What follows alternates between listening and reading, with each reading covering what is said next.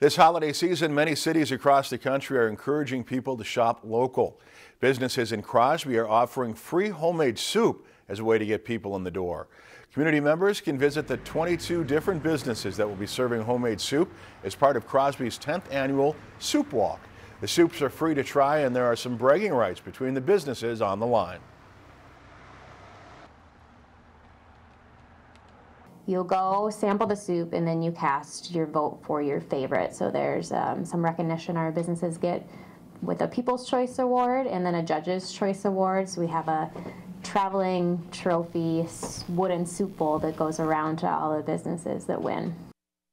Tomorrow, the Soup Walk goes from 11 until 2 or until supplies last. And for a full list of the businesses participating in this year's Soup Walk, you can visit that story on our website, lptv.org.